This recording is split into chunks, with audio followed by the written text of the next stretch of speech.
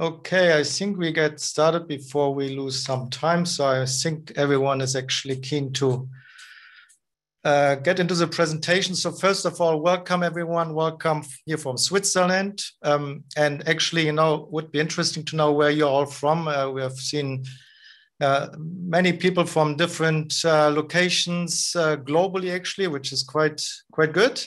So, feel free to put it in the chat where you're from and turn on your video.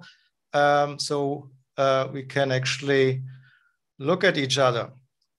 So this is a project management, AI and analytics meetup. The community, as we try to run at least on a monthly basis our meetups. And it's, as I said, it's good to see people from all over the world, although we are kind of, initially, at least, we try to limit it to more like the Switzerland or surrounding space, but it's good to see to have many new joiners also from around the world. So there's definitely no limitation. And it also shows, I think, that how important that topic of artificial intelligence in project management has become, and the growing interest in innovating the project management domain.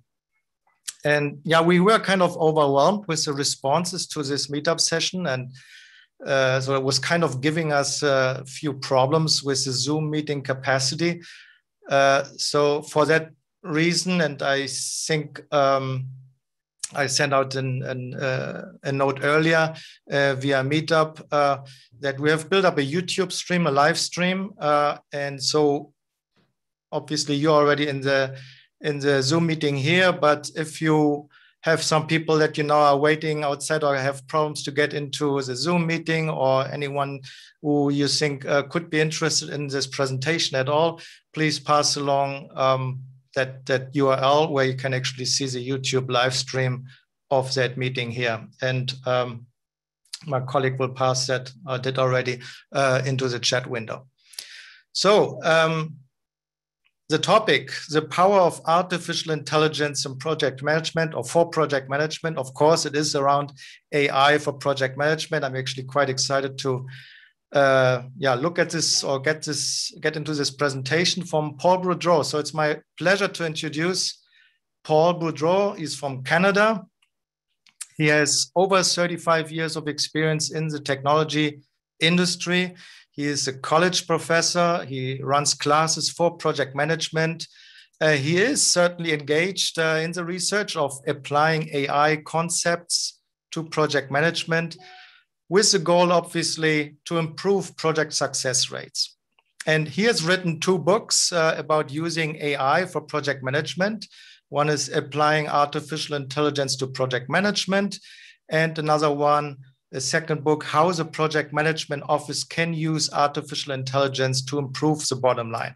I actually have one copy myself.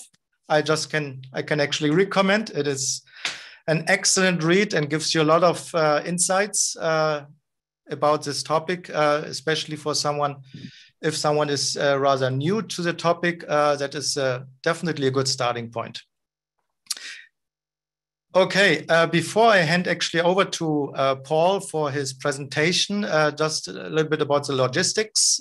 So we have a presentation from Paul running approximately for 60 minutes. That will be followed by 30 minutes of Q&A. But please feel free to put any of your questions into the chat at any time. So Paul probably will pick up a few questions here and then during the presentations, but we obviously try, or definitely will try at the end, the 30 minutes Q&A, to pick up the remaining questions. And actually, this is also valid for the YouTube live stream. You will see, if you look at this, there's also a Q&A box or a chat box. We will also monitor this box, so we get all the questions over to Paul and get them hopefully all answered in the time that we have allocated. And as part of the presentation, Paul will ask you a few questions also via Mentimeter. I'm sure a lot of you are familiar with Mentimeter for surveys. If you're not, it's the URL is menti.com. and we put that also into the chat, I think. And there's a special code that you need to type in order to get to the right questions. The code is 83251825. We put that into the chat, and then would like to ask you to actually navigate there to this URL, to Mentimeter. And there will several questions, so please stay on, even if you answered already questions there. There will be additional ones, so please stay on this URL. Okay, I don't want to give or take too much time away from Paul. So with no further ado, I would like to hand over to Paul. Again, welcome, Paul. Happy to have you here. And yeah, the floor is yours. Thank you. Thank you, Marcus. First of all, I want to thank Marcus for putting this meetup together. Marcus and his team are really driving these changes and improvements to project management that we so desperately need in this profession. I have a couple of administrative issues I want to talk about first. I've been having problems with Zoom. So my Zoom client doesn't work. It's been escalated into Zoom support. So I'm using the Zoom browser, and I'm just not completely familiar with it yet. So I'll probably apologize a few times, but I'm from Canada. We're polite, so we always tend to apologize for things. Second thing is, yes, I want to make this a bit more of a workshop. So I will be pausing through the presentation and stop and ask, I could take a couple of questions from you. And with that in mind, I want to introduce Alex Goodwin. Just kind of wave your hand or something, Alex. She's one of my research associates, and she will be looking at the questions that show up in chat. Also, if you have a question at some point that doesn't get answered, feel free to leave it in the chat, and Alex will capture it, and at some point we'll get back to you by email or whatever. All right, is that about it? Yeah, I think so. I hope so. All right, here we go. One of the most dramatic changes in the history of project management has started. We're moving away from a process-centric methodology to a data-driven method. And this data-driven method is the foundation for using artificial intelligence to manage projects. It's happening now, and it's undeniable. Not only will this change the way that we manage projects, it will change the knowledge that project managers need to be successful. Listen, project management training and certification will become meaningless unless you know how to manage data and interpret AI results. Okay, there's two huge challenges to this change. The first one is skepticism. People just don't believe it, or they don't want to believe it. I can't do anything to help you out there. The second one is knowledge. And today, I plan to provide you with more knowledge about AI and how we can use AI to increase project success rates. And I also want to talk about this workshop. I do see some familiar faces here. Thanks for joining. Some of the people I've presented to or talked to in Europe are on this call. I'm going to start off very basically and talk about some basic concepts. But then, because I have a full hour, I'm going to move along, and it may become more technically challenging for you. Okay? Please just hang in there, and grab a beer, glass of Merlot, whatever it is. Just enjoy it. All right. Let me share if I can get my slides up, and I'm going to share. There it is, right there. And there we go. All right, so one of the things in the browser is once I have my slides up, you won't be able to see me, but I'm still here.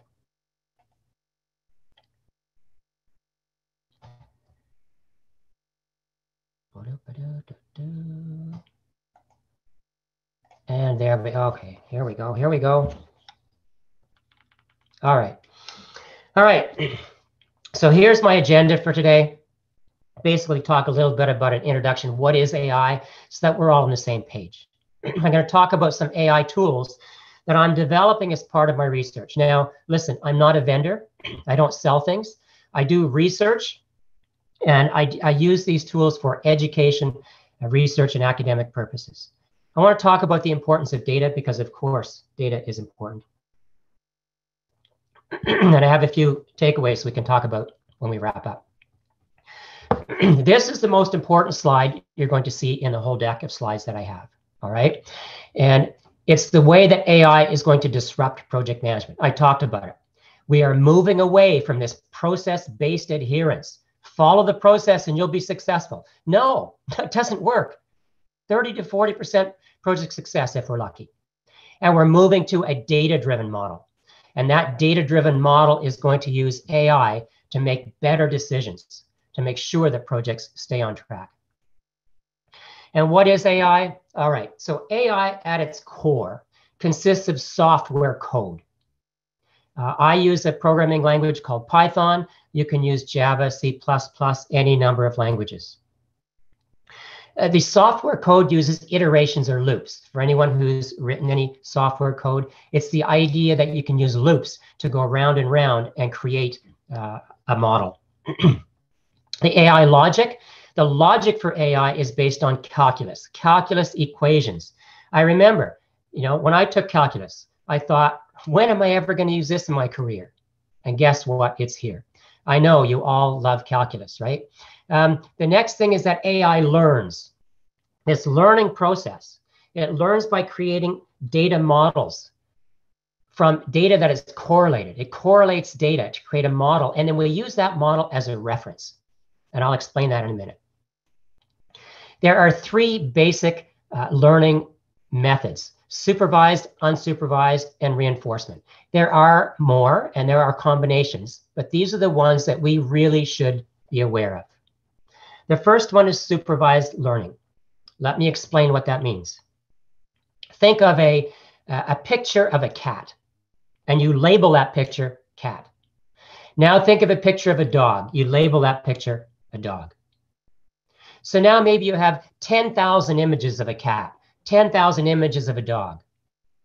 And you feed that into the software program, and it creates reference models of what a cat looks like and what a dog looks like. This is labeled data, supervised learning. Then what you do is you take an image that's not labeled, and you put it into the computer and say, well, do you think this is a cat or a dog? And it was in the year 2005 that a computer program based on AI was more accurate than a human at giving the correct answer. Supervised learning based on labeled data sets. Unsupervised learning. Well, unsupervised learning, the data is not labeled.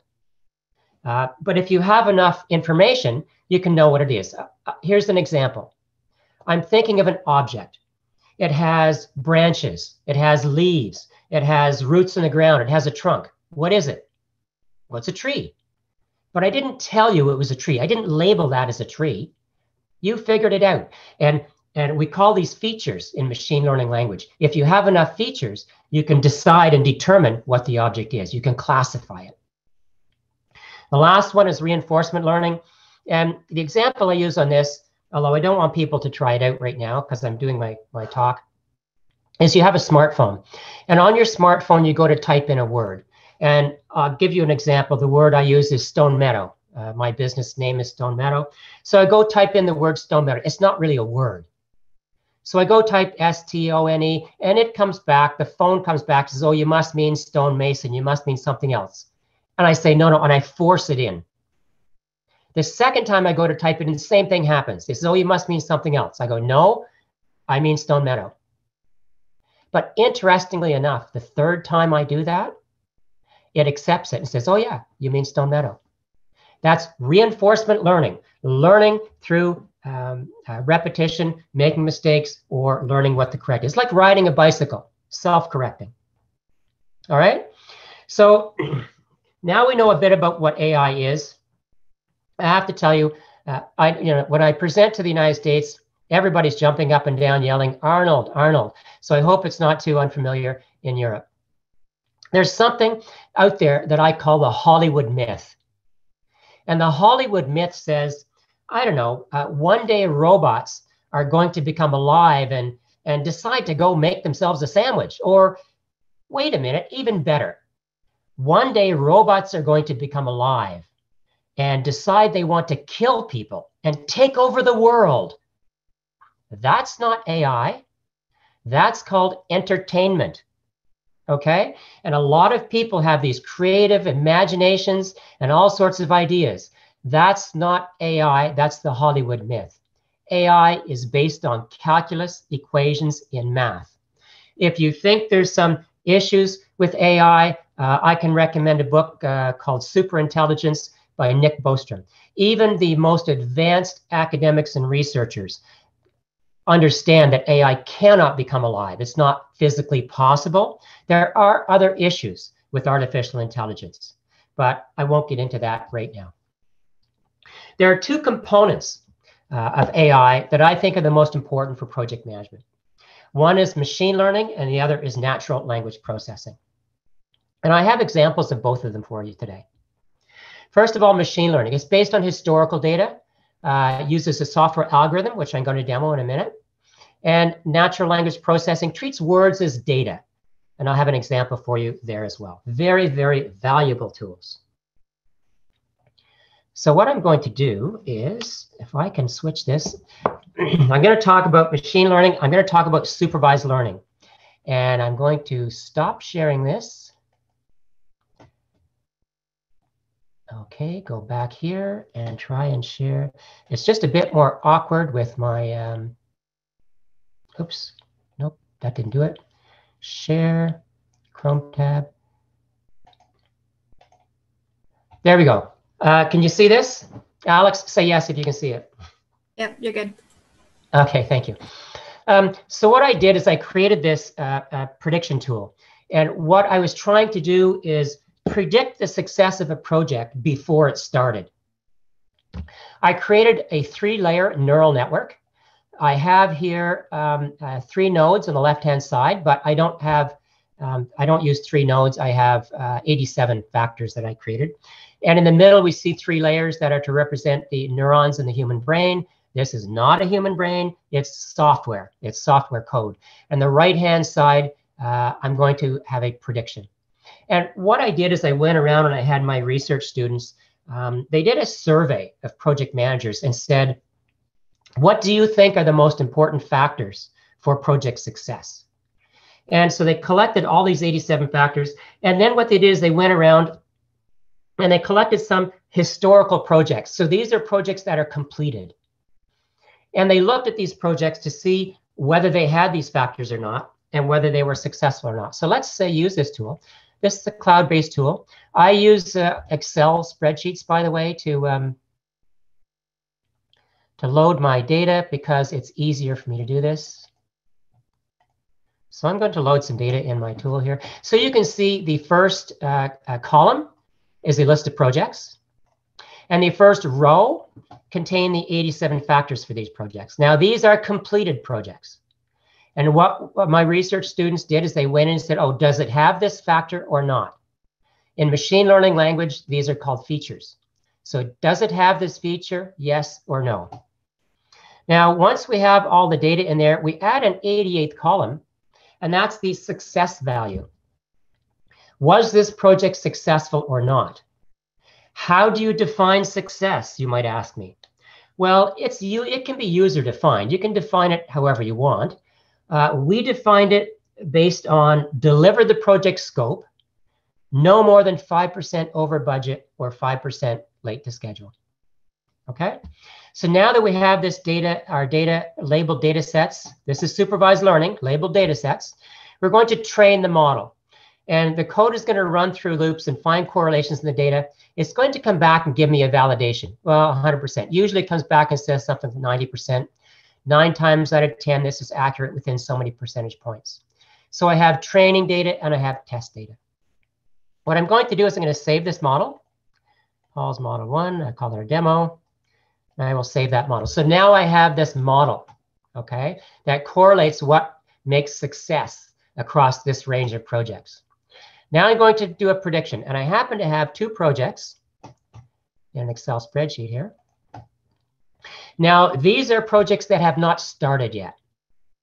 Okay, they have not started.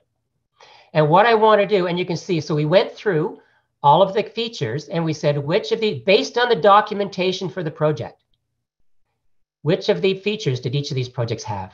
And then there's only 87 columns. There's no 88th. There's no success value because that's what we want to predict. Will these projects be successful before the projects begin based on the reference model? So I'm going to perform a prediction. So we get a couple of results here. The first one says 99% probability of success. So what do you do with that? What do you do? Well, let me suggest this. If your organization has a project screening and selection process, then maybe you should add this as one of your criteria. For example, you say, all right, financial value to the organization, ROI, payback period, whatever metric you use. You may have another criteria, strategic alignment to my organization. How well does this meet the organization's objectives? And now you add a third criteria, which says, what's the probability of success for this project? Because I don't know about you, but I would rather implement a project that looks like it's going to be successful than one that looks like it's not going to be successful. All right. Now, what do you do with Project B? Project B has a probability factor of 39%. What do you do? You have to implement Project B because of legal or regulatory reasons. Well, what I do is I bring my project team together and I say, project team, Project B, the strategy that we're using to implement this project doesn't look very good. Let's rethink the strategy. Let's rethink our delivery process. Reflect that in updated documents and try and get a higher probability of success. And I use my words very carefully here, okay? I said strategy, because I don't want this to become a documentation exercise, a paper exercise where somebody says, oh, I'm missing this, let's go put a 1 there. No, that doesn't work. It has to be the strategy for how you're deciding to implement this project. Now, these two projects, this is before the project begins. What about as the project is being executed? Well, we have a template for that. We have a template for that. And I want you to think about it this way. You're in a video game. You're in a project manager video game. And there's a long hallway in front of you. You take a step and you go to put your hand on a doorknob, a door to the right. Before you open that door, run the predictor tool. It says you now have a 34% probability of success. Don't go there. Don't make that decision. Step back. Take 3 steps down the corridor. Put your hand on a door to the left. Run the predictor tool. It says you now have a 95% probability of success. What's happening here? What's happening? We now have an AI-based tool that is helping and supporting a project manager make good decisions as the project is being executed to keep that project on track and make it successful right to the end. All right. Now I'm going to do one more thing here just before we get into some surveys. I'm going to do another training because we have all sorts of templates in here. One of the ones I want to use for people because they said, oh, we can't use this for Agile, can we? Well, we've identified a number of factors for Agile, and there's a number of sprints down here. You see a number of sprints. And we have a success value. Was this sprint successful? However you defined that sprint. And once again, we create a model. Am I going to save this model? Sure, I'll save it as a sprint model, demo, save it. And now we can go into prediction. And we have, hopefully I have some sprint projects here.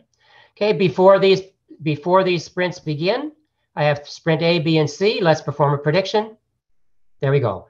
Sprint A, 97%, sprint B, 29%, sprint C, 79%. There are some other ways that you can do calculations on these projects and look at the probability. There's other things you can do with the probability as well as looking at your strategy. I won't get into that right now, but it's one of the things that we work on in part of our research. Okay. So that is the predictor tool. Let me stop sharing this for a minute. Go back. And I'm going to go back to my slides.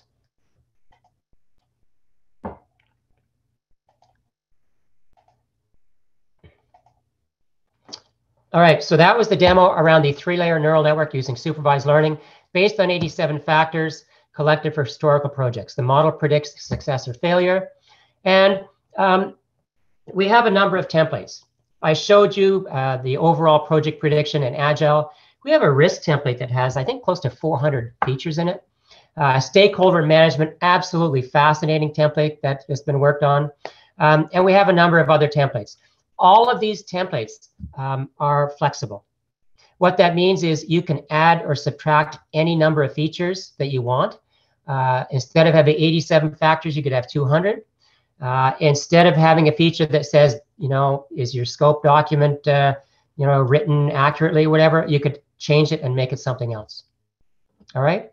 So I'm going to pause here at this point, and I'm going to see if people have some questions in the chat. So I tell you what, Marcus, while we're putting questions into chat, why don't I let you take control, and then you can start off with your first Mentimeter question.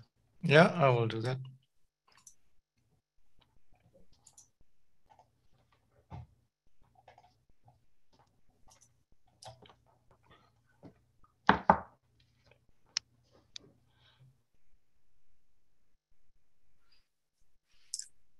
Okay, so the first question was for the survey, what type of projects do you most often work on? So there were already several responses.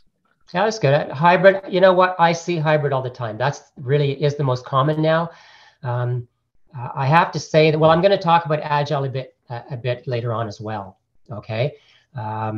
Because we're more into technology, there's a lot more technology type of projects. We're seeing this move towards Agile and at least a hybrid, because Agile has its downfalls. Okay, and Alex, do you have any interesting questions from the chat? I haven't seen any come up in the chat just yet, but I can start you off with one of my own. Sure. Yeah, so I'm just wondering how much historical data is needed to be able to use AI tools? Yeah, great question. Great question. And Peter Gross, if you're on the call, I'm not making fun of you. Some people say, Peter, it's only because we're friends, right? And you purchased one of my books. Some people say you need vast amounts of data to make supervised learning work, especially. And historical data is mainly for supervised learning, okay? Mainly for, and you do need a large amount of data. However, first of all, we're not in the medical field here. This isn't about, making decisions on whether a child under 2 has pneumonia or not. I mean, for that you need, or for an MRI brain scan. For an MRI brain scan, AI is working in those fields now, but you do need to have a lot of data to be accurate there. There is a professor here in Canada who's doing research on this in the business world, and he believes in the business world, in some situations, as few as 50 project data sets are sufficient to develop a correlation.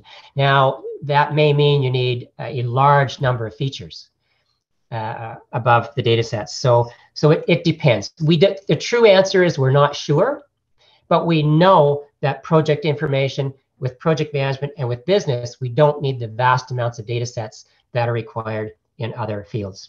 The other thing I'm going to talk about as we move on here is with unsupervised learning. So when we get into unsupervised learning, we're classifying things. And as we move into that field, you'll realize that we don't need vast amounts of data sets. As I move into genetic algorithms and talk about those, they don't need vast amounts of data. So when we talk about this vast amount of historical data, we're talking about supervised learning with labeled data sets. Okay? Marcus, why don't we move on to the second question as well, Mentimeter question. We'll do that now, and then we'll. Sure. We've got a couple more questions in the chat for you, Paul, if you'd like to take them. Sure. Awesome. So the model you shared is interesting. Are there any market available solutions that apply this model in a user-friendly way? Yeah, good. Oh, I forgot to mention, I'm glad you brought that up. I forgot to mention the predictor tool model. The predictor tool model, by the way, I offer it for free. Whoa, did I just say free? So here's what happens. I use it for educational and training purposes. It's a cloud-based tool. You can access it using a browser. What you do is send me an email or connect with Alex, and Alex sets you up with an authentication code. and she will send you a little training video and maybe some sample data sets, and you are free to use it as long as you share any insights you gain back with me, okay? So that's the first part that I forgot to mention. If anybody wants access to the predictor tool, it's free, just ask me, as long as it doesn't exceed the account limit of whatever I'm paying for right now. The other thing is, do vendors have this type of thing? That's for conversations with people like Peter. Peter Gross is on the call. There are other vendors who use this type of supervised learning, but I don't have a pretty interface on it. Okay, I don't show it in a in a dashboard, and I don't make those predictions in that format. But there are vendors who do this now, and they have much better interfaces. I think Marcus's group does some consulting in this area as well, so I don't want to leave them out of the loop here. Just connect with Marcus. There's many vendors. I can also tell you there's way more vendors in Europe than there are in North America. Somehow, well, I don't want to say, I gotta be careful. Canada, yes, has a few AI vendors specifically for project management. The US is just lagging behind. I think all the skeptics, we push them south of the border. They're all down there. Europe, Australia, especially the UK, a lot of vendors moving into this AI field for project management. Okay, our next Menti, have you ever worked on a project where you had a sense project failed from the start? What is that? I'm trying to see the percentage. So, it's like, so the question first is, have you ever worked on a project where you had a sense that it would fail from the start? We have 20 responses so far. 17 say yes, 3 say no. So wouldn't it be nice to know? I mean, you can say, yeah, I knew this is going to fail. But now if you use something like the predictor tool, you actually almost have proof. You can go back to your customer or sponsor and say, listen, look, here's the evidence. It doesn't look so good that our strategy is going to be successful. And then I showed this to someone and they said, well, yeah, but what happens if it's a 70% probability of failure and I actually deliver it? Then I'll look really good. Yes. Antonio Nieto Rodriguez is one of the PMI, used to be on the board of directors for PMI. He showed a survey that said 70% of project managers had worked on a project where they figured it was going to fail from the start. So this reflects that exact result as well. And I thank you for doing that, because this helps me validate some of the work and the research I'm doing. All right, let's move on. I am going to go back to the slides, if that's okay. If you can stop sharing, Marcus, all right? Yeah. Thank you. Here we go.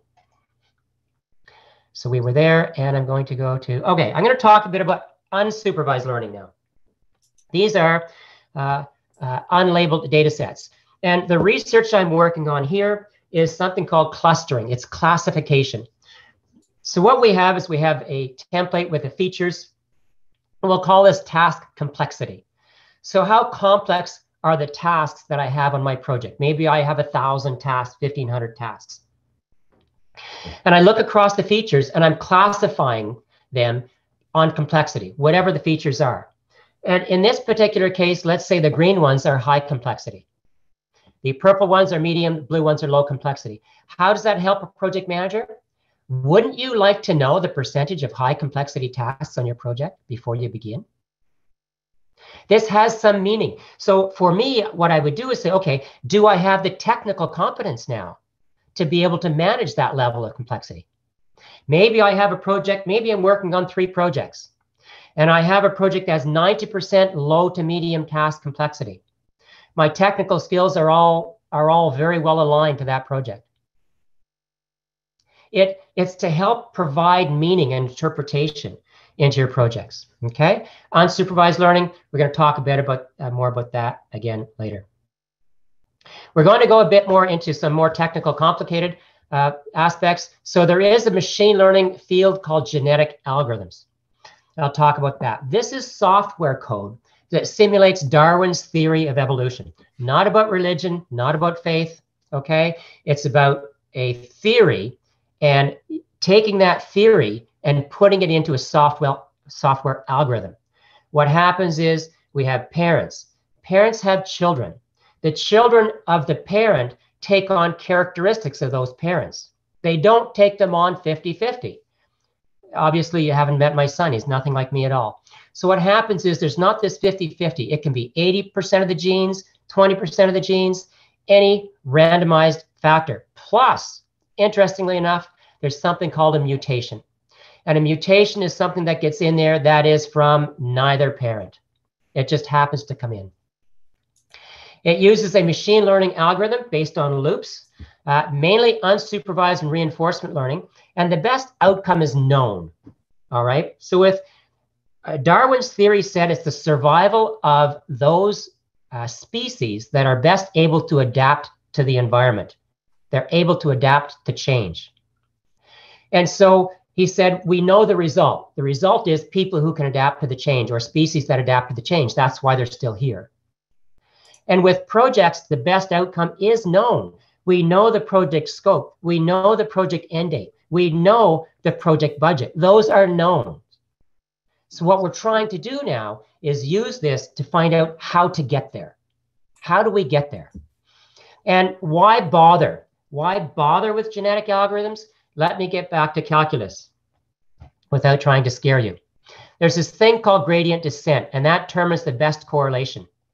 And if you have a neural network, you're going down this graph and you see it, I hope you can see this, the bottom of the curve here. In a neural network, it says this is the best correlation for these two variables. Or in the case of many, many features, this is the best correlation across this entire data set. But what genetic algorithms do, interestingly enough, is they keep going. And this becomes what is called a local minima. Okay, it's the best correlation for one set of algorithms, but a genetic algorithm keeps on going, looking for even a better correlation. Think about you're going down this hill. As soon as you start going up again, things stop. Not with the genetic algorithm. Genetic algorithm, it keeps on going. So how do we use this? How do we use this?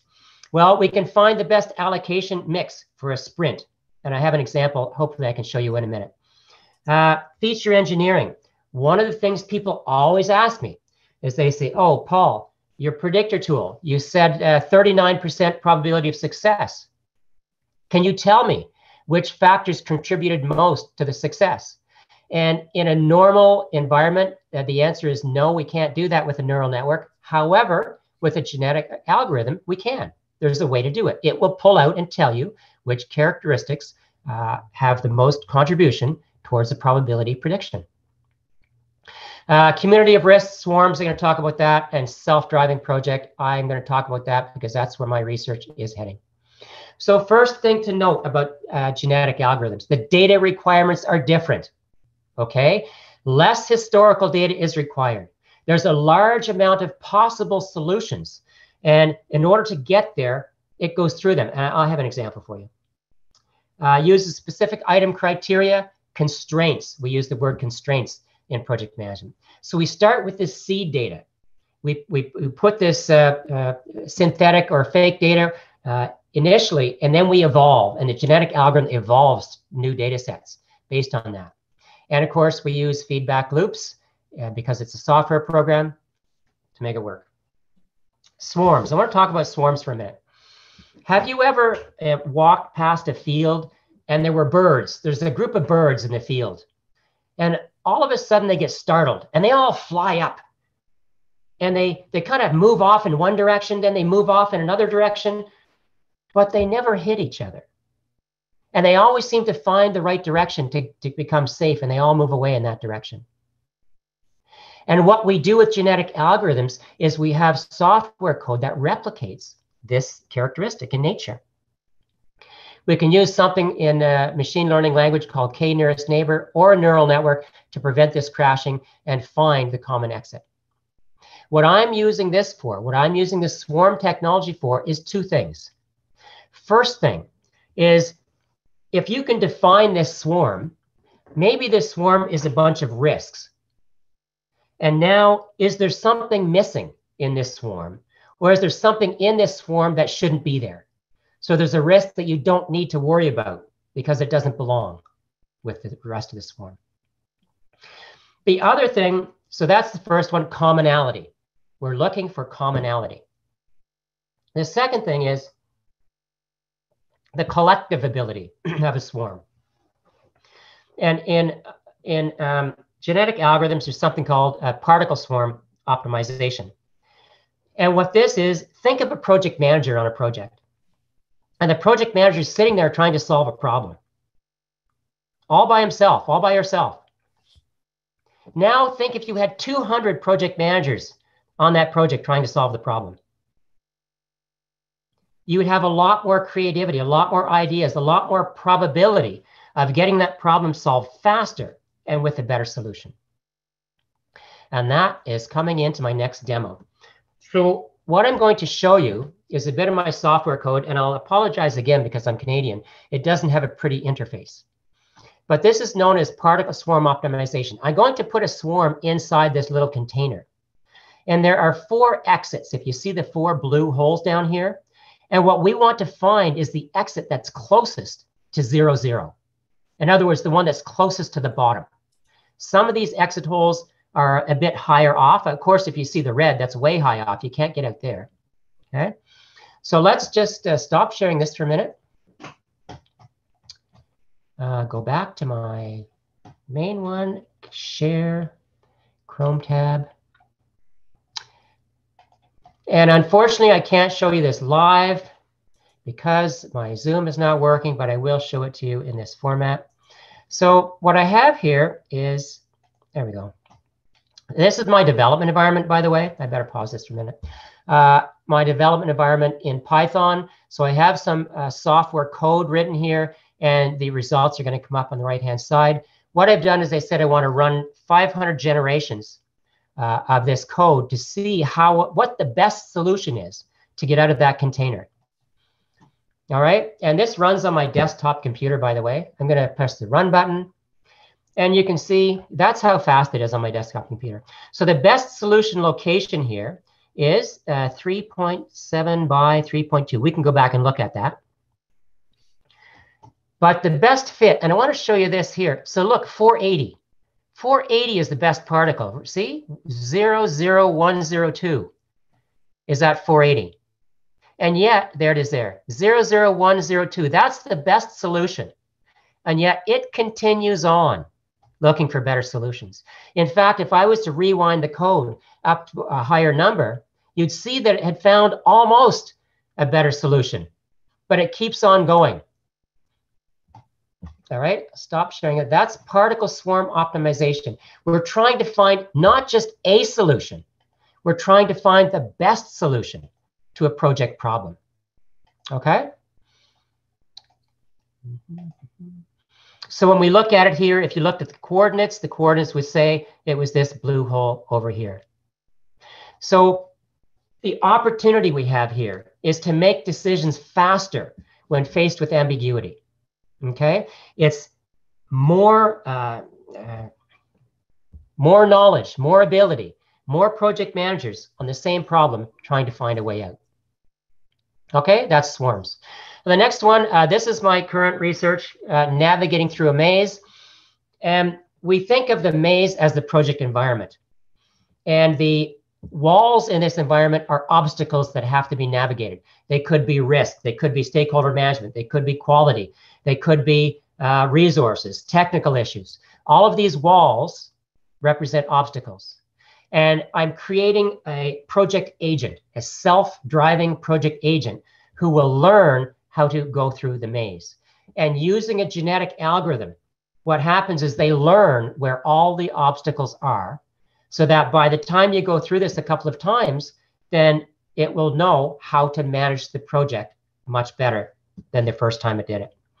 There are some organizations who have this software, I won't say this software, but have this concept available. What they're doing is they attach into your existing tools, like a Jira, MS Project, things like that, and they build a knowledge repository. And in that knowledge repository is essentially the navigation process of how you manage to get through each project. And it's building up this knowledge repository and helping you as a project manager learn how to make good solutions. All right, that's my research right now. It gets a bit more tricky because what I'm doing now is making the walls move. and talking about some politics and stuff as well. All right, I'm going to pause here for a minute and see if we have any questions before I go on to my last section, which is natural language processing. So let me get back to Alex, see if we have any questions in the chat. Awesome, we do. Got a good one here. How would data be linked to MS Project or Primavera to get an update in regards to project success? So this is in reference to your predictor tool. Can you connect it to Project or Primavera? I can. There are tools. So I'll answer one of the questions that people may have is, vendors like MS Project. Do you think that vendors are going to start adding AI to their tools? And the answer is, listen, MS Project has got so many lines of software code. I think they just gave up, right? You can't add anything else to MS Project. Look at the menu system. It's unbelievable. You can't even navigate it anymore. So what they're doing is something called Power BI. You're familiar with Power BI? So Microsoft has started Power BI, and you get your data out of these tools and use Power BI to be able to do some correlation and data mining in them. Can you get the data from, I don't have a direct connection into the predictor tool, no, but there are ways to get your data out into different formats from Microsoft Project. Okay, good question. Good answer. Another one here, how is the success probability calculated and verified within the predictor tool? Does training the model involve comparing predicted success with the amount of projects that succeeded, or is the probability not an actual probability, but the activation of the artificial neuron interpreted as a probability? All the above, if I understand that question correctly. So the way it works is it says, I want you to think back of a dog or a cat. So you have all this amount of data in the predictor tool based on what makes a project successful. And think of it as an image. So it's not an image of a dog, but it's an image of what makes a project successful. And now you bring another image and say, okay, how well does this image represent the correlations that you have in the data? How close is it to your success image? And it comes out with a probability that way. The predictor tool is correlating data that we can't think of in our minds. And when they do this with medical imaging, for example, they have like, I don't know, 100,000, 200,000, 500,000 data sets. And because they're using pixels, they can have hundreds of millions of pixels. All that data is correlated into making a prediction. We tone that down a little bit in project management. We don't need that vast amount of data, but it's the same concept. You're correlating the data into an image, and now you're saying, this new project that I have, how closely is it? That's how you do the prediction. So you train the model, and then you do the validation on it. So the validation does two things. The first part of the validation says you've got all your metrics in properly, you've got all your data in properly.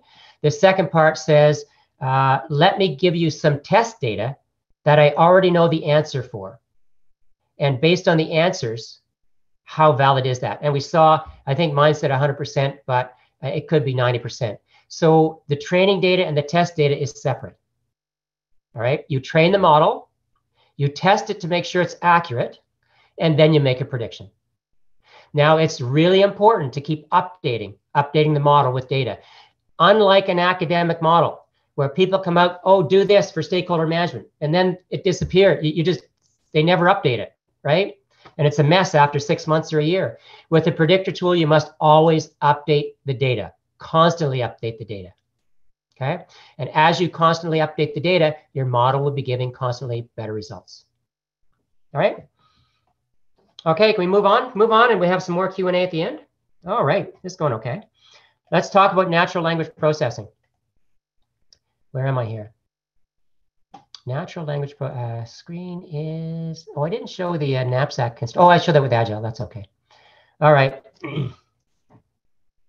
Natural language processing. There's three aspects to this: document analysis, sentiment analysis, and virtual assistant.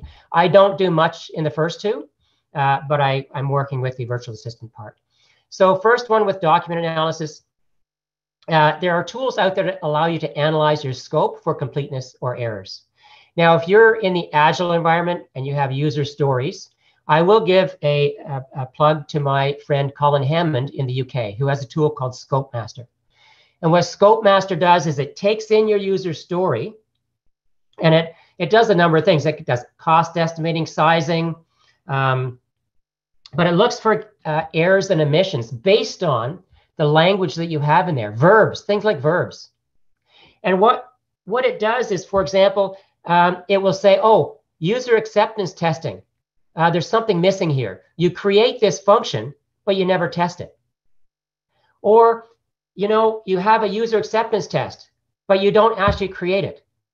And we know from software development projects that finding an error at user acceptance testing is the worst place you can find. You might have to redesign the entire code. So anybody who's in an Agile environment, you need to look up scopemaster.com.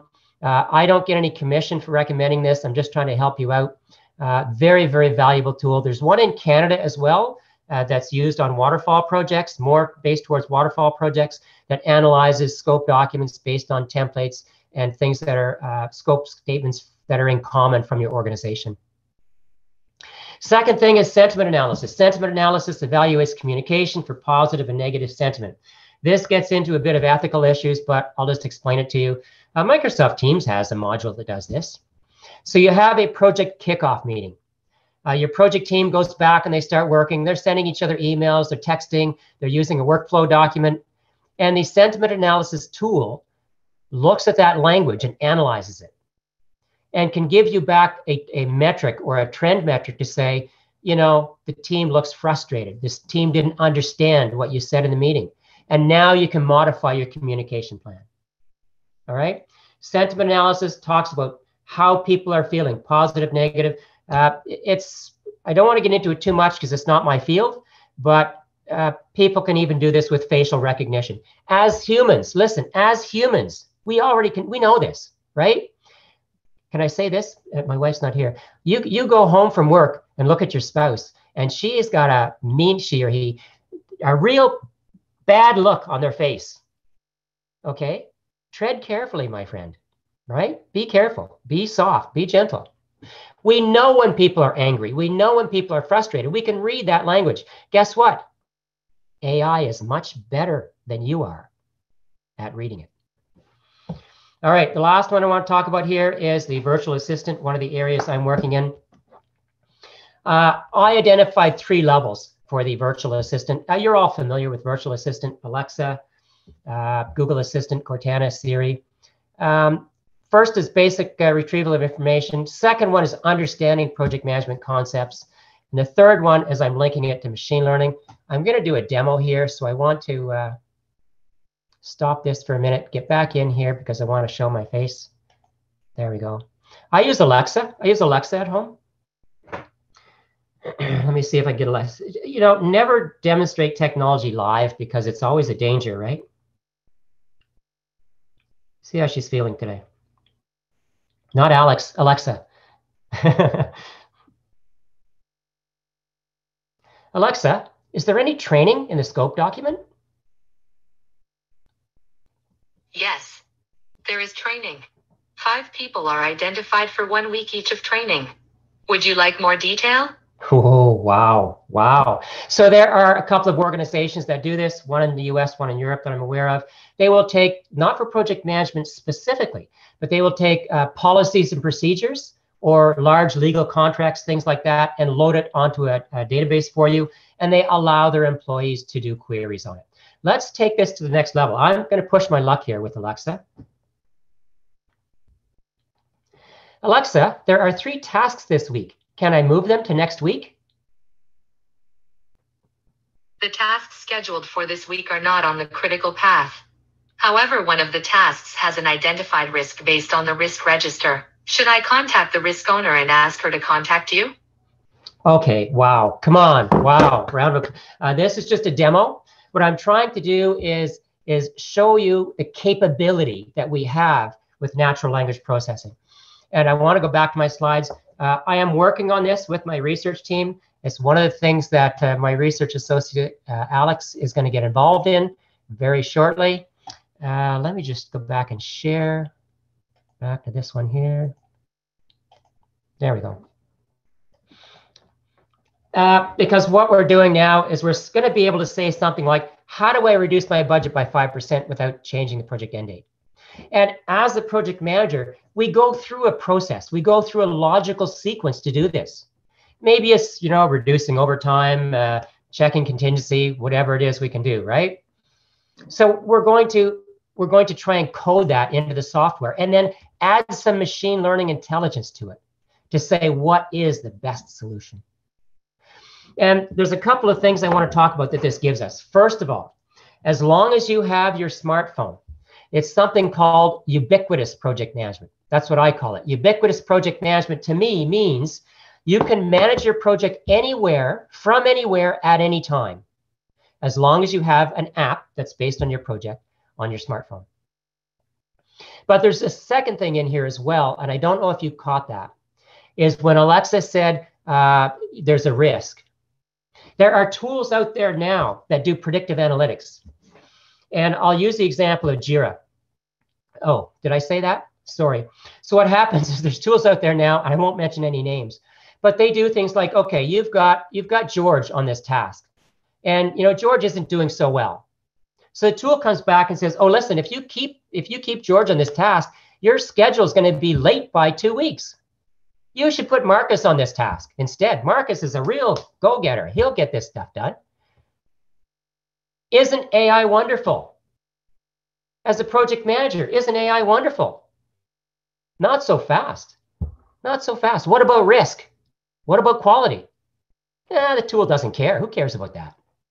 It's very narrow focused. And as project managers, aren't we the ones that are supposed to have the total perspective of the project? And so maybe we put George on that task because George gives us the best quality, or George reduces the risk. And what does this tool say? Yeah, change the person up. I don't care about the other stuff. So we have to be very, very careful when we're implementing these project management tools that we don't trade off something that we don't recognize, we don't see, because they're not going to tell us. Okay? The value of AI, and I want to talk about the importance of data. I'm running a bit out of time here, Marcus. I'm going to take another 10 minutes. Project documents, project status, project conditions. Structured data is essential. Anybody who's done a data migration program before, project before, support me on this. One data field means two things. Two data fields means the same thing. You got format issues, year, month, day, month, year. You have data fields that are blank. You have data fields that have typos in them. So structured data is essential to make this work. All right, and one thing I'd like you to do, if you want to take over for a minute, Marcus, and you can ask the last Mentimeter question. Yeah, let me share it.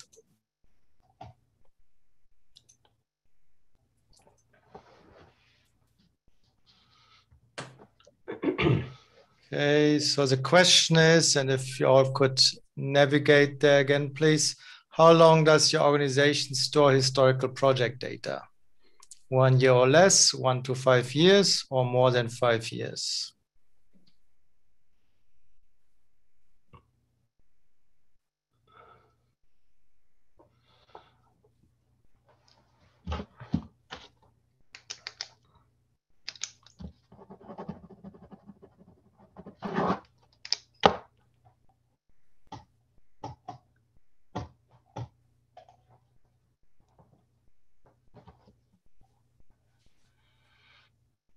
Okay, as people are thinking, this is updating. So I'm familiar with government organizations because I might have, I can't reveal my client list. I might have worked with a government organization in Canada. They have project data from since the day they started, like 20, 30 years.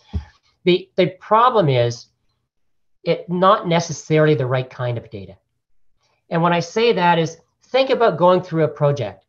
And think about all the decisions you make on a daily basis or weekly basis. Do you capture those? Sure, you have a risk plan. Sure, you have a budget. Sure, you have a schedule. You capture all that data. But I have a problem or an issues report. And I go through my issues report. and I say, okay, we got to fix this scope item. What are we going to do first? And you start making decisions and you're taking actions. Do you capture all the data for the action you took and the results that you got out of those actions? It's a tough one. It's a tough one. So we got to capture not only a certain amount of data, but it has to be the right data. It has to be appropriate data to make these tools work.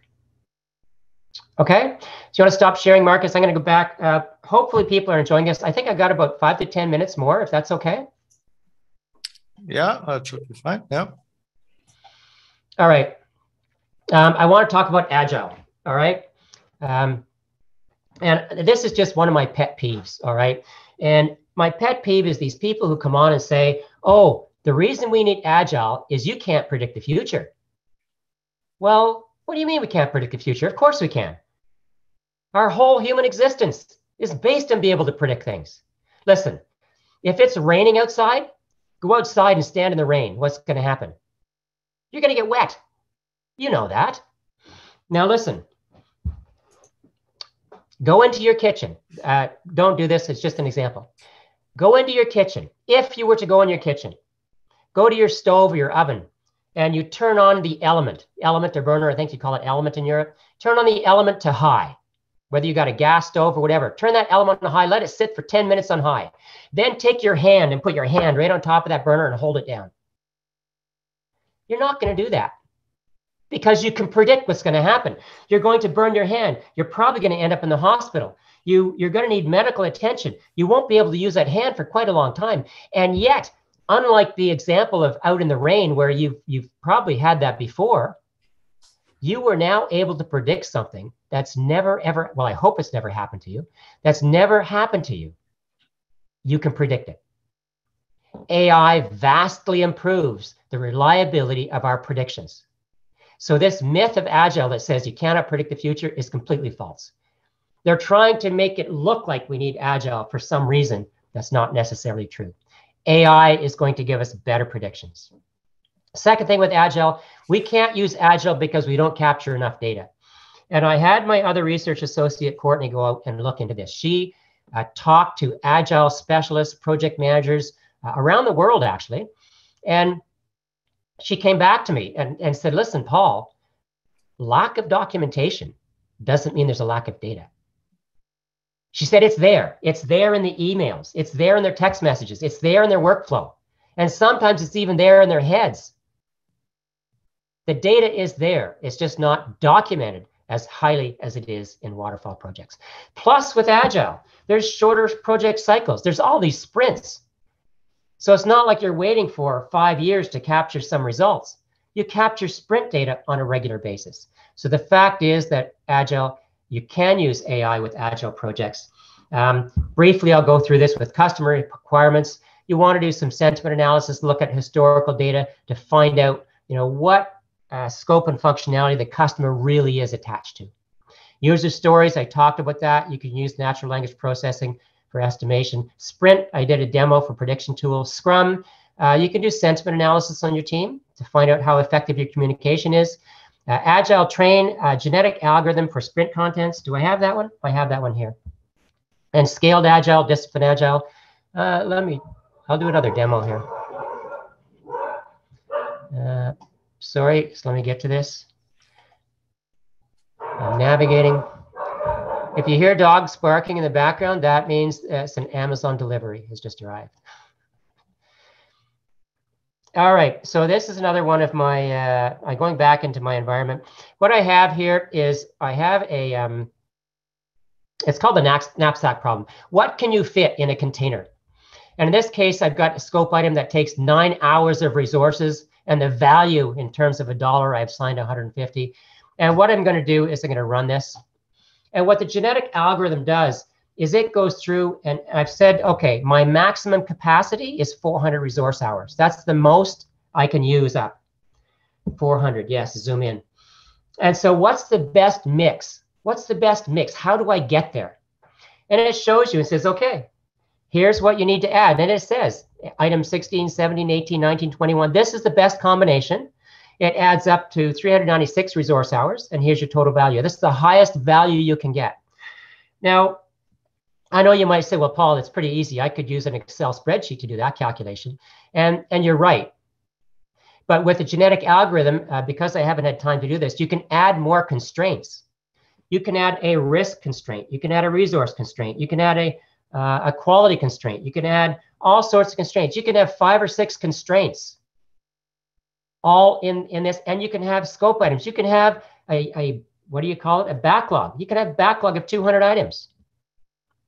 And the genetic algorithm, this machine learning tool, will say, here's the best mix of these products to achieve what you're trying to do within the constraints. All right? Again, because I'm Canadian, I'll apologize. It does not have a pretty interface, but it's something for me to work on, right, in my spare time. I'm almost done. Where are we here? Almost done. The last couple of slides. All right. So the value of AI technology increases project success rates. Okay. Reduce project costs by really focusing on what you need to get done. Improves customer loyalty, expand project capability. The whole point of AI is to proactively resolve issues, minimize variances, and make better decisions. How do you get started, you might ask me? How do you get started? Well, evaluate your project data. Okay. How much do you have? Is it structured data? Is it appropriate data? And I always tell my clients, perform data analytics first. So we've had a couple of people come to me and say, listen, can you look at my data? And I look at it and say, listen, do a Pareto chart. Or one of my clients from Australia, she went out and bought MathWorks, because you want to do data mining and predictive analytics before you get into AI. All right. Key takeaways. AI-based tools are here. Data is critical. There's a learning curve. There is a learning curve to this. There's interpretation. There's understanding what balanced data means. There's understanding all sorts of things in this. So knowledge, your knowledge about it is very, very important. Okay? Listen, guys, as project managers, I believe that we, I'm just going to put this down for a minute, because I want you to see me when I say this. There we go. There we go. All right. Here we are. As project managers, I believe that we need to embrace this technology and use it to achieve the highest levels of success that we can get. Because listen, this profession of project managers, we truly deserve it. All right. Thank you. Thank you. Thank you, Marcus. Thanks, everyone. I'm going to open it up for questions. Anyone has questions, anything in the chat? Or Marcus, if you want to do the final Q&A. Yeah, first of all, thank you very much, Paul. It was a very insightful presentation. I will just pick up a few questions from the chat, which I believe haven't been addressed yet. Sure. So one is from Lucas Tang. So, I mean, you have shown there the factors that play a role, right? In the model, etc. So he's asking, aren't most factors subjective, and could it not be that managers trying to get their project admitted will hack the input features? Yeah, that's why I said it's not a paper exercise. You know, I don't know. I believe that most metrics are objective. I think everything is objective. Even quality metrics are objective. I mean, you can ask me things like, oh, can you put low, medium, and high? Yes, of course you can. Look, if somebody wants to sabotage your project before it starts, then they can do that. I'm just here to show you how AI can actually make things successful. But what you can do, here's my recommendation, is run some sentiment analysis and run some stakeholder management analysis on your management team, and you'll see if they're being deceptive or not. Now, they might not like it, but it is. Listen, ROI, return on investment, is that objective? I believe it is. If they give you false numbers, then what you have to do is compare that to other numbers. And an AI tool can tell you whether it's an accurate business case or not. The other thing is the metrics in your schedule. I mean, task completion, tasks starting, tasks ending, how much you spend on a task, you know, how many change orders you have, how difficult the change orders are to implement, what the budget is for each change order, what your risks are, how many risks occurred, how many risks didn't occur. in your project. Those are all fairly objective. Okay. So, I mean, maybe, I mean, also whoever asked that question, so in this case, Lucas, I mean, feel free to unmute yourself if you have a follow-up question on this. Otherwise, we can proceed with other questions. So, I mean, that's maybe related. I also saw another question in the chat. Do we know which features have the highest impact on success? So I think it's similar also in terms of the subjective view, right? So, I mean, who determines actually which factors are of higher importance than others? Well, you know what? As you go through this process, you should be able to figure that out, okay?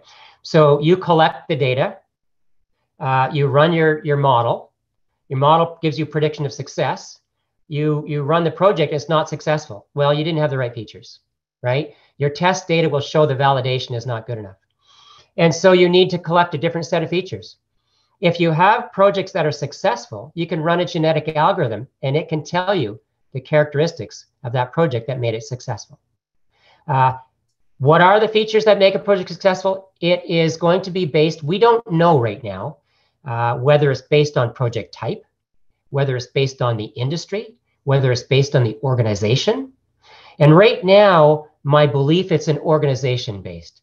So you can have a construction project, the way your organization implements it and the way your organization uses data will determine that process for making the project successful. You could have another construction company beside you with a different process and their projects are not successful. So what are the features that make it successful? It could be organization specific. Maybe it's project specific. Maybe the project has too much risk in it. And so the level or volume of risk, unsolvable risk, maybe that's what makes it unsuccessful.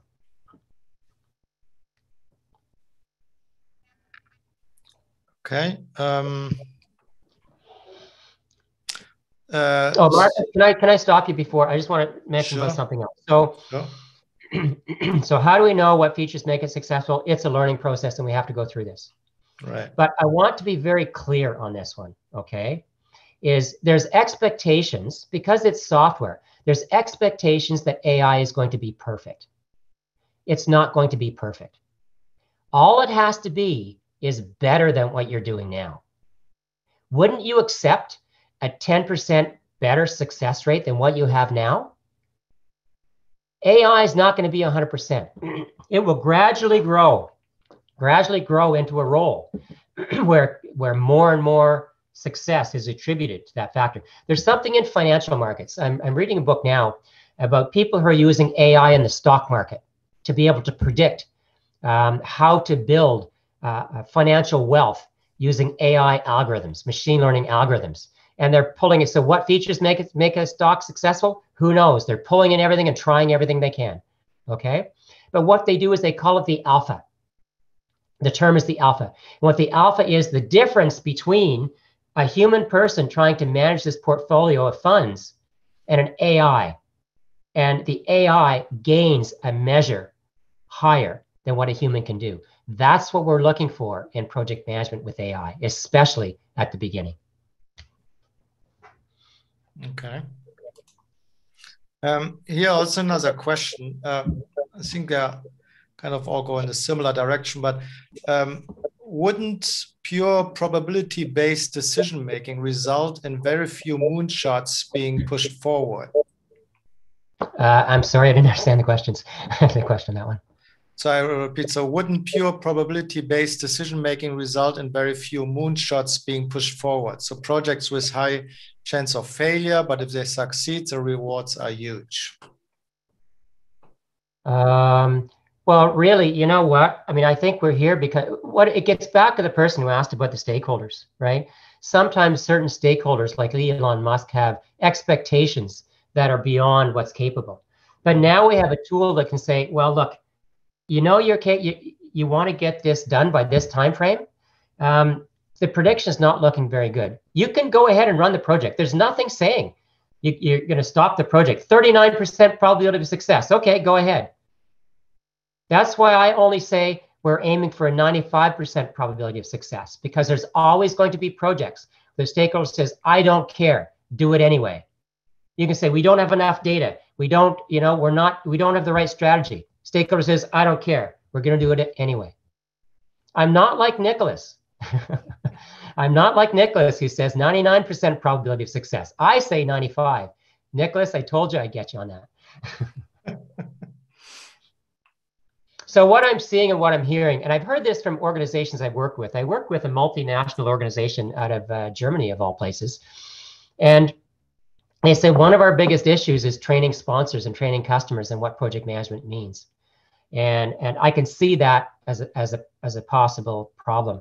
But we have stakeholder management templates. How do you manage stakeholders successfully? Okay. And again, it's about data. We're moving to a data-driven organization. It's not about, let's get our requirements traceability matrix. Let's do our risk response plan. How do you know those are going to make your project successful? How do you know? What is your biggest pain point in your project? Get AI and get data to figure that out. Okay. Right. I have a question for myself. How do you see the human factor actually in this whole picture, right? Because obviously AI does recommendations, etc. And I think you mentioned before, like if some team member is not performing right, we should reallocate certain tasks to a different person. How do you see this? How far that can go? Because obviously there's a people factor, or the human factor in there, which is really hard to measure, right? Or to get metrics on this. Yeah, it's not how I can measure anything. Listen, here's the deal. I want to be very, very clear on this, okay? AI is not going to replace project managers because companies want to save money. AI is going to replace project managers because they can't achieve the project success rate that they can with AI. All right. So you're thinking a $200 million project. Oh, let's use AI. We don't need a project manager. Let's save ourselves, $80,000 or 80,000 euros. No. They're not going to get rid of project managers because they're trying to save money. They're going to get rid of project managers because project managers mess up. Okay. So we need to collaborate with AI. We need to use this as another tool. Think of it like a screwdriver. You know a screwdriver, like a flathead screwdriver, you fasten something. How many people have used a screwdriver to open a can of paint? Yeah, you pry open the lid. We have to be able to be creative to try and understand different ways to apply AI. And listen, another myth I'm going to tell you, and I've heard people, and maybe even somebody in this call, I won't mention his name, AI will never replace the soft skills of a project manager. Are you kidding me? If project managers had great soft skills, why do I see people inundated? Oh, here's a communication course. Here's a leadership course. Project managers do not have these soft skills. They weren't born with them. They have to take training to get them. Have you ever worked for a manager that you thought was terrible? Because I've worked for many managers that were absolutely terrible. So now you're saying, oh yes, project managers have soft skills. No, they don't. They're terrible, okay? Some project managers have great soft skills. But listen, AI is better at you than recognizing issues with people. If you don't believe me, go to a website called effectiva.com or receptivity.com.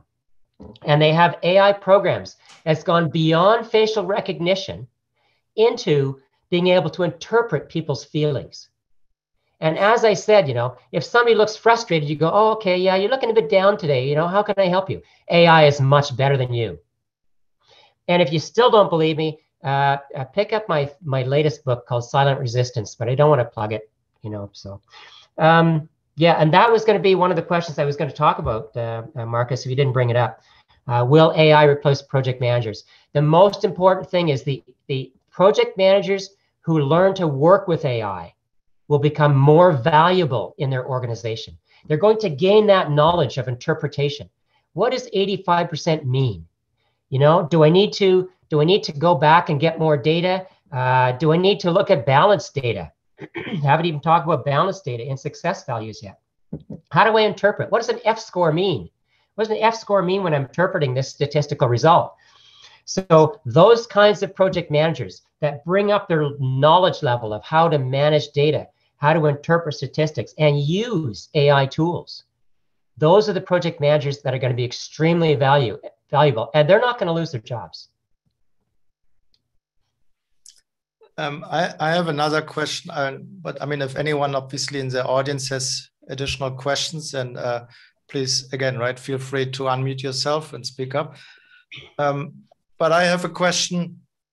In your view, how do you see that to actually get the appetite from organizations to jump on this AI initiative, right, for project management? Because obviously it's quite revolutionary, especially when you say like project managers will be replaced. So how do you actually, say that? In your view, how would you bring that forward? Yeah, I said they had to collaborate. I didn't say they're going to be replaced. I didn't say that. That's my next book. Okay. So listen, AI is a great buzzword now. People don't understand what it means. Okay. The multinational corporation that I worked with out of Germany, I talked to the CIO. He had a meeting of all his project management offices from around the world. And I said to him, I mean, I can give you some help with a business case for implementing AI tools. He said, no, I don't need help. My CEO came to me and said, do it, right? So some organizations are going to be just doing it, and other organizations are not going to do it. And we're going to see a shift. There's going to be this polarization in industries. The industries that start using AI tools and move towards this data-based project management, they're going to be more successful. Their costs are going to be lower. They're going to be a more reliable supplier. They're going to be able to deliver on time. And they're going to start winning more bids. The people who ignore AI in project management are going to be less successful. Their projects are going to cost more. Their resources are going to be more frustrated. They're going to make bad decisions because they don't make decisions based on data. So it may take a while to see this, but over time, it's going to be obvious.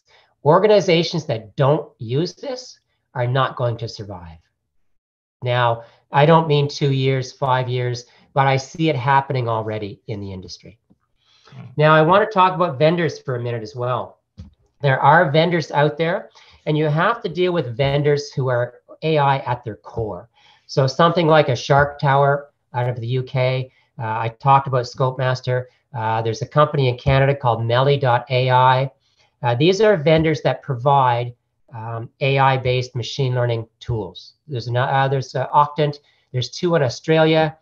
And there's also organizations like Marcus is working in right now, right? Consulting and building products to help you work on this. You need to connect with some of these people. They'll all give you a free demo. Go ahead and talk to Edward at Melly.ai, or talk to who's my friend at Octant, David at Octant in Australia. They'll give you a free demo. Okay. But how do we get this moving? We get this moving by awareness. The first step is always awareness. And then from awareness, we start to gain knowledge. And all of you are here today, which is fantastic, because hopefully you've gained a little bit more knowledge. And you'll see this starting to creep into project management. Listen, PMI, forget it. I'm sorry. Can I say something? Is anybody from PMI on here?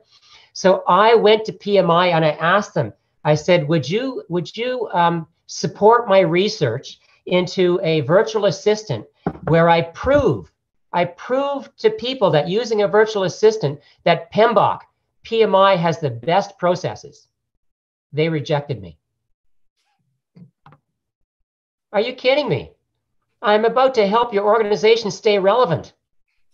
And the truth is that the PMI processes are becoming outdated every single day as every day passes. And you look at it, people who've got agile processes, look at that big mess of agile processes they've got. They've got experts at PMI who'll help you develop your agile processes. I can't even keep track of it. It's like somebody threw a bunch of food at the wall or splattered paint, right? Oh, you have to do this, you have to do this, No, you don't. You have to do whatever the data tells you to do. to be successful. That's what you need to do. You don't have to do everything in Agile. You don't have to do everything that PMI tells you to do. The academics at PMI are going to say, yes, do everything. That's the way it works. No. Look at the data and let the data provide your direction to how you're going to make your projects successful. Whew. Am I passionate? Yes, I know, but PMI rejected me. I couldn't believe it. They even, listen, part of the slides that I showed you today, PMI had asked me to do a presentation, like a webinar thing for them with, I don't know, they get 3,000 people. And they looked at my slides and, no, we can't show those slides. Was there anything in my slides that you thought was like particularly bad towards PMI? So here's a couple of questions. If you actually contacted IPMA, for example, or what about yes, Prince2? I think that's APM, right? So in the UK, yeah. If you contacted them as well, and what's the reception there is? Great. As I told you, people in Europe are much more receptive. So APM, I've done at least 2 presentations for APM. Very, very good feedback. You know, they've asked me back. IPM, yes, I believe I've done a presentation for them as well. So it's just PMI. I've done a couple of presentations for PMI, local chapters. I do local chapter presentations. I did one for Chicago, one for a couple in Canada. I don't mean to be negative of PMI.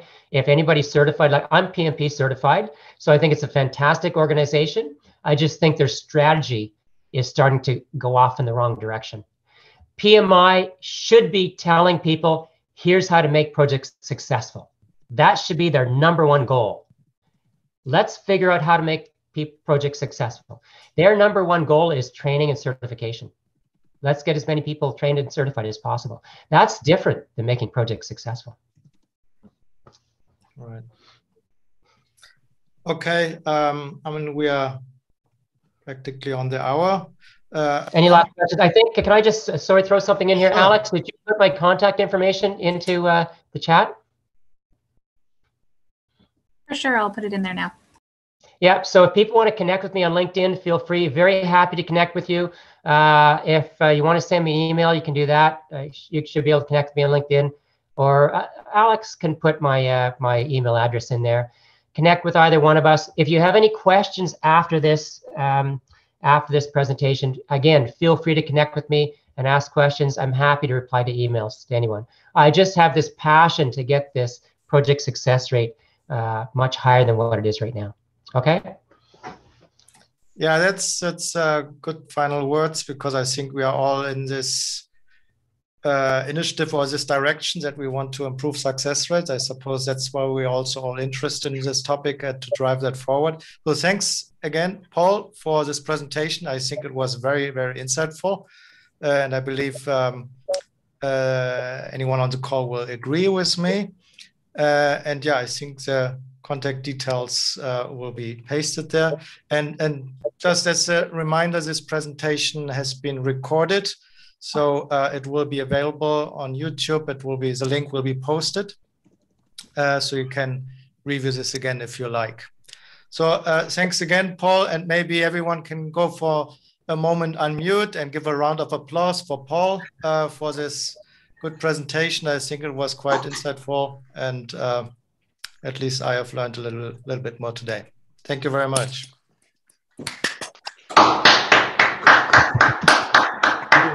Marcus, thank you very much. No.